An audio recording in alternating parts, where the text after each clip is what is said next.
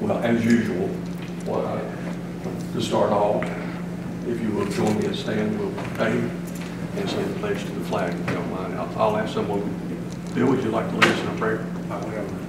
Thank you. Father, we thank you for this day and everyone that's come out to this meeting. We thank you for everything that you've done for us. Lord, we thank you for Mike and what he's done for everybody. We know he works hard.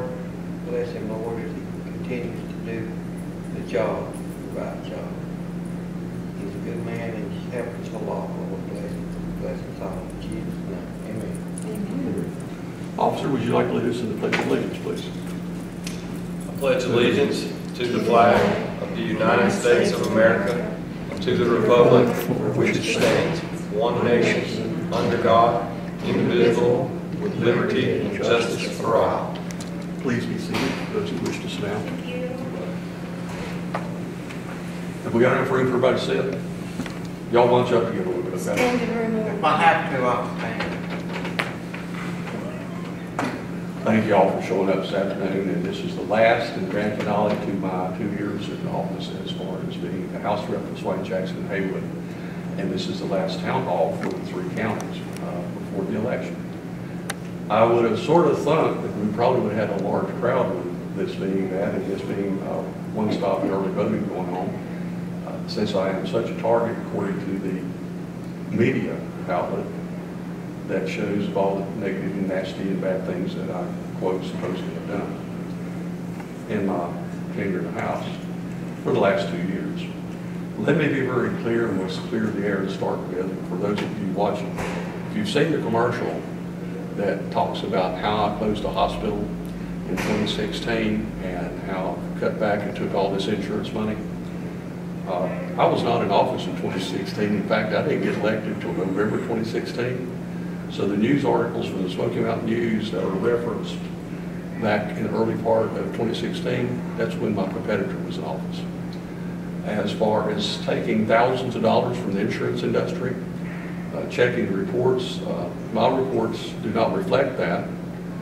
Money went to the state party, and it will be on my report. I did get $500 from North Carolina Blue Cross Blue Shield PAC in this third quarter. So if it's thousands of dollars, it's not reflected on my reports. I should clear the air with that.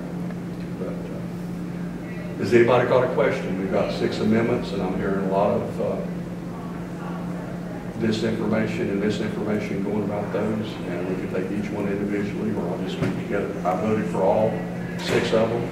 I encourage people to vote for all 6 of them. 2 of them, the one for victims' rights, which is Marcy's Law, I supported in the House. And was a co-sponsor to that particular bill. Also, I was co-sponsor to the voter ID bill. Well, I think voter ID, since we are in the society we are today, and we're looking at a large invasion now coming from another foreign country, we need to make sure the legal citizens of North Carolina and the United States have the right to vote and vote one time and one time only. As far as the other amendments go, we all supported those, where I supported all those in the House by vote to put them on the ballot. My theory and belief in that is because we're a republic democracy, I think it's better to allow the public to make the decision on what amendments they want to take and see and have them been put in the Constitution of North Carolina. Some folks say that North Carolina, we don't need to change anything about the Constitution. Well, let's take a look at the federal Constitution just a minute. There was an amendment in the federal Constitution called allowing women the right to vote, women's suffrage. Now, I know none of us were allowed back when that happened, but the point being is that changed the Constitution and allowed women the right to vote. What if that had never happened? So the same goes with these 6 amendments. What if it never happened with them to allow voter ID, et cetera? So it can be a good thing. And a lot of people are naysayers and say it's not. Yeah, we're 7 days away from the election. I'm looking forward to the 8th day, which will be Wednesday, the day after. Currently, what I'm hearing on numbers for local, state, and national on election turnout is at 30%, which is actually double what it is normally. Usually it's 12 to 15%, and at 30%, that is an overwhelming number to tell me that people are actually getting out to vote in this midterm election. as they see it as a very important midterm election. And I encourage you, if you're not voting, get out and vote. And it's not too late to make your absentee ballot request. If you need a ride to the poll, we can get you a ride to the polls. So, not a problem.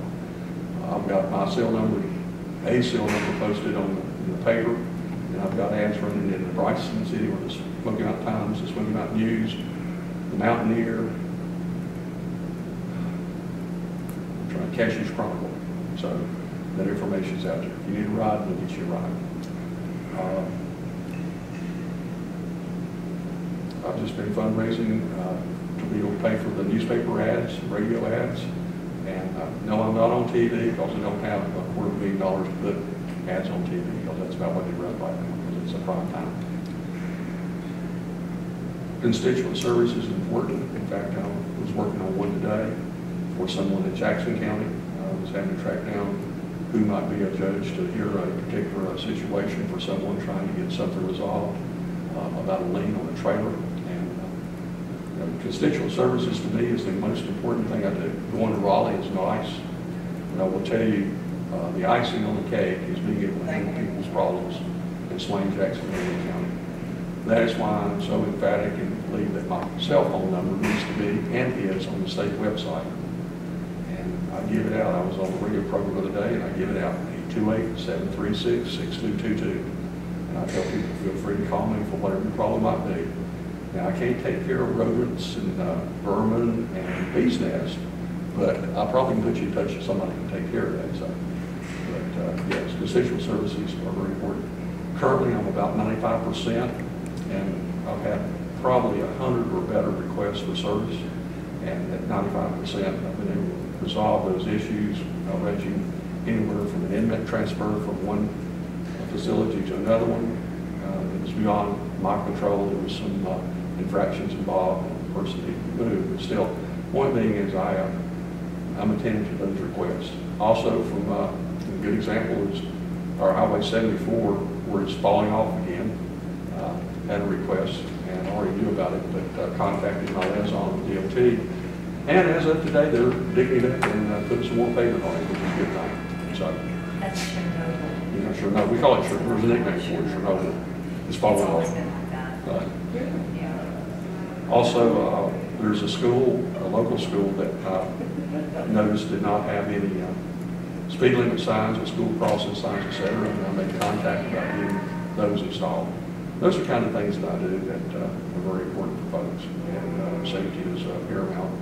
Public safety is paramount. And public safety officers and our first responders are along with that. So my legislation is indeed that. My re-election is something I hope that will occur and happen, Lord willing. I have 5 bills currently that I am looking at renewing when I go into session next year. The first one is called Kimberly's Law. And if you don't know what Kimberly's Law is, a young lady was killed in Macon County at 8:30 in the morning by an impaired driver that had no driver's license. And his conviction was 75 days. To me, that was a travesty of justice for that, and he's back on the road now. I have met, and I'm a part of the BWI Task Force in Western North Carolina, Ellen Pitt's group that volunteers that follow these cases closely with things like that. We also have another case similar to that of a firefighter killed down in Burke County for the tornado 2 years ago. They cleared debris off Highway 70, and the person driving was impaired, had drug paraphernalia in the vehicle, and did not have a driver's license and should not have been on the road. We ran over and killed the firefighter instantly. And so that very young man, I've met the family, his young children, and he was a young father. It's a real tragedy. We have a real issue with the drugs, opiates, and folks just need to take responsibility for themselves. And people have asked me about marijuana. I'll tie that together. Marijuana is, I'm all about, I have no problem with cannabis or medical marijuana. It does not have the illusion. But I will not support any legislation for legalization of recreational marijuana. It will not happen. We got enough problems with other drugs. We got enough problems with prescription drugs. So we got to get a handle on that. Some of the other laws that I'm looking at was Derek's Law, and it's about a case where the there was a limitation on the medical examiner's report that said it was an accident, so they ruled it was an accident was going to happen anyhow, and the young man was killed. So that law was requested, a bill was filed to change the law, put another box on the medical examiner's form, death by motor vehicle, and that would make it, when somebody goes to court, identified it wasn't just an accident. And there's a couple other items. Assault on police officers, firefighters, and EMTs, and code officials is currently a misdemeanor in North Carolina. There's 5 different statutes and laws with that. I would like to repeal 3 of those, combine the other 2, and make it a felony. There is too much discretion by the magistrates currently to take, and this is happening in Buncombe County really bad. There's assault on the EMTs and firefighters, and they're not, the folks who's doing it's not getting prosecuted, none of them getting charged. So that's on my radar. I'm hoping the election does return me back to Raleigh for the next 2 years, and that will give me my 4 years. I'll make decisions after that. So, any question? Bill, you got a question? No, I have a comment. Comment? Sure, far away. Mike, you've done an outstanding job. Really have. Well, I'll try. Best job anybody's ever done here. Sorry, history. We tried to do the thing on Road to Nowhere. I introduced that bill. I got told by the governor and the attorney general to drop that because there was nothing I could do or they would do to help me. And I felt that was a very much of a travesty because the government, the state government, was one of the signatories on that agreement, and we, as the state government, had an obligation to secure that money for Swain County. And so that was one of my priorities when I went in last year. And thank goodness, thanks to President Trump, Zinke, Meadows, Burr, and Tillis, it became a reality recently. We got the rest of the money, so that's good for Swain. We're proud of you, Mike. Well, Yes, I'm humbled. You were the first one to call me to the hospital when my wife passed away. I always remember that, Mike. Family and friends are very important. Okay? And that's because we only got one family and we've got one set of friends, and we need to culturally cultivate them. So, Mary Ann, you got anything you'd like to ask me today? Actually, it's about mercy law.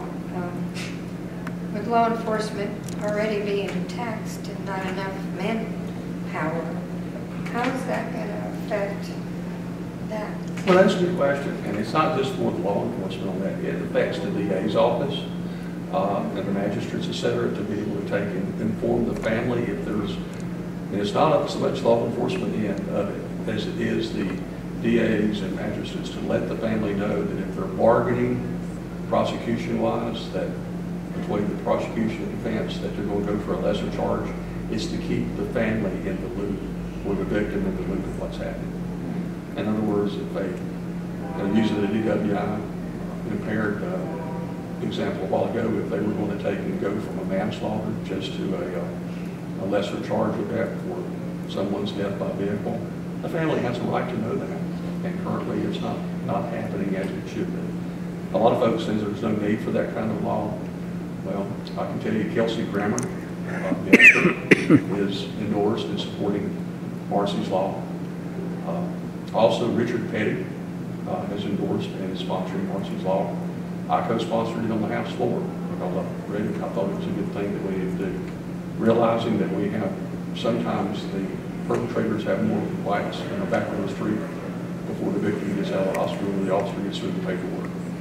So, yes. Are there any details put in place to financially reimburse or? Well, that would be an appropriation, and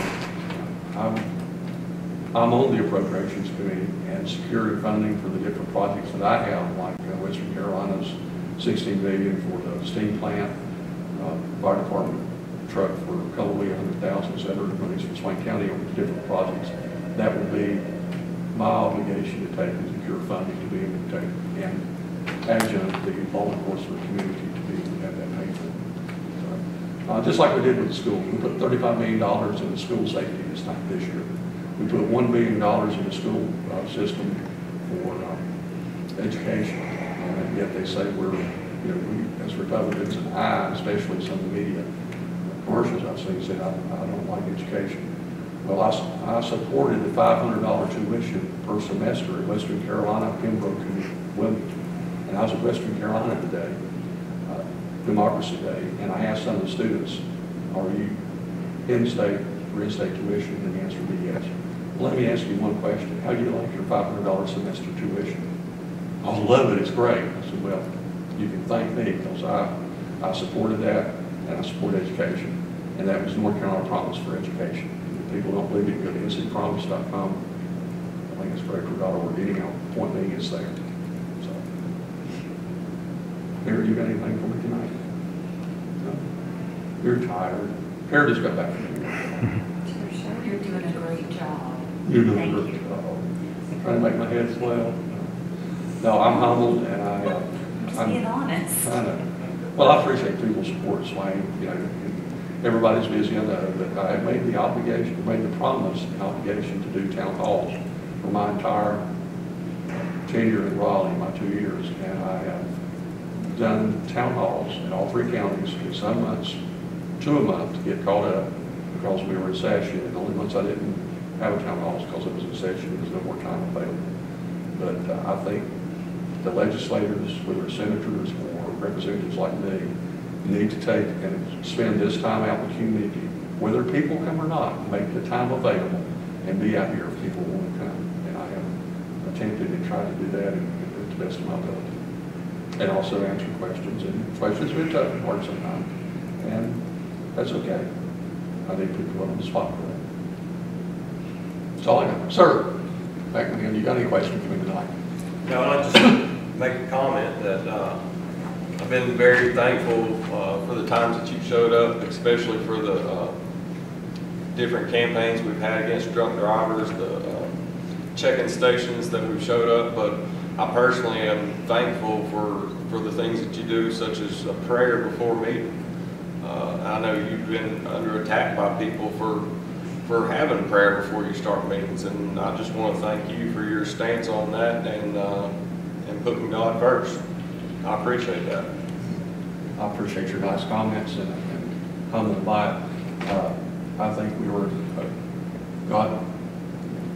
God-founded country, excuse me, and we're a Christian nation, irregardless of what some people say. And I think we need to recognize that and be appreciative because we have been very, excuse me, blessed. Just bring your water in. Yeah. Here we go. You're not getting sick. If you bring back a disease from this No. Oh, man. No, I did not. I was worried that I was going to get something, but I didn't, hopefully. Oh, man. Good. Thank you. Well, I do want to add something too to that I'm very appreciative of the information that you put out there and the open dialogue that you have with everybody I've seen come in contact with, and with me personally too, that you, and the emails that you get sent out that we know what's going on. This is the first time I've ever had anybody, any representative do that, to where I know what you're doing every week. And what you're proposing and what you're voting for. It's wonderful. Well, that's, I feel like that, you know, besides having the town halls, constituent services includes the information and direct lines. My competitor keeps talking about internet and some of these big, brilliant ideas or whatever, the smart meters. The thing is, sometimes it's the simplest things like the town hall and an email to let you know what's going on. My legislative assistant, Ed Stiles, does those and does a great job. And I couldn't do it without him because I tell him specifically sometimes what I want, and he takes the ball and runs with it. So, Yes, well, thank him for me. we got about 1,000 email addresses. And I encourage people. I can count on just a handful that have said they didn't want to hear it, and that's naturally those that don't want to hear real news. They'd rather listen to fake news. Mike, can I ask a question? Yeah, well, sure, yes, absolutely. So, Angel Hospital is closing the labor and delivery section of their hospital in Macon County, which is leaving many families in desperate need of such a facility. Do you have any thoughts about how the state can help address that problem? And it's a good question, and I was recently at Mayheck for a new facility for simulations being open. I have been over to the new hospital authority that bought out Mission Hospitals Group, and we've had dialogue, and they have put in a $25 million to a total of $50 million grant. I foresee that groups could take and request through grant funding from that group funds to be able to have an intermediary, whether it's a minor clinic, etc.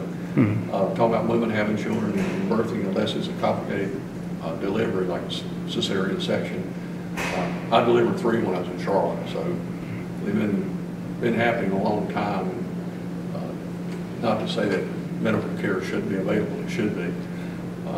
Kevin Corbett is in that district over there, and he and I have had some conversation with that, but with them closing that, it's very difficult to take and say that, no, it's not needed, or yes, it's totally needed, etc. But it does cause concern, it causes me concern. The HCA, the new program that's with Mission Hospital in Asheville, Swain, Jackson, and Haywood do not participate in that. We are part of what's called Duke Life Point out of Tennessee.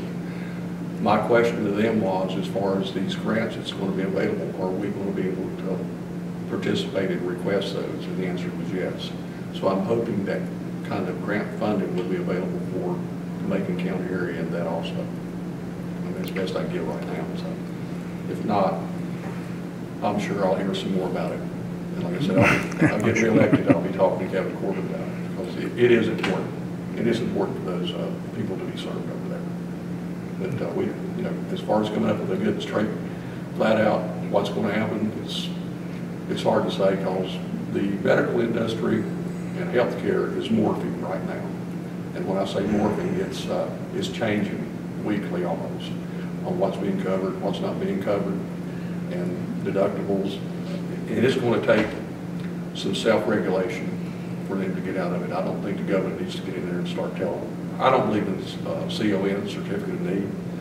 I sponsored the bill to take and allow optometrists to do laser eye surgery. And the reason I did, I've had 2 torn retinas, one in both eyes, and I had to drive to Asheville with one eye and back home with one eye because I couldn't see. And I wouldn't have had to do that if I had the local ability to go to an optometrist to get that. And there was a lot of screaming of people saying, well, that's terrible, we shouldn't do that. Well, we got to think about patient needs too. So, and that's, if I'd been any older or incapacitated when I'd had to have a driver, I'd have to spend a night, and that'd been an additional cost, etc. So, and it took 2 days. And it's emergency surgery to have a torn retina reattached, and you do it laser. Because if you don't have it reattached, it becomes detached, and then you go blind. So, I'm very fortunate and blessed. That's why I was the poster boy for that principle. So, Thank you. you're welcome. Well, thank you, everyone. About 30 minutes tonight. Usually it's about 2 hours and a half, and sometimes it's very heated, but I'm very blessed tonight. Friendly crowd. Thank you all. I appreciate your support for watching this. God bless North Carolina and the USA.